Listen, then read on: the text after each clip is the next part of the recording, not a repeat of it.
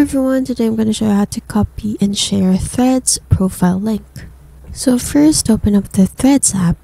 Next, tap at this profile icon at the right bottom corner.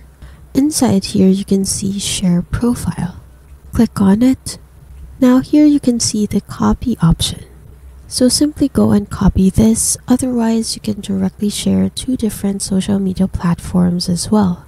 So after you've copied it, just go and paste it wherever you want. So for example, I go here and paste it here. You can see it will go to my profile. And that's it.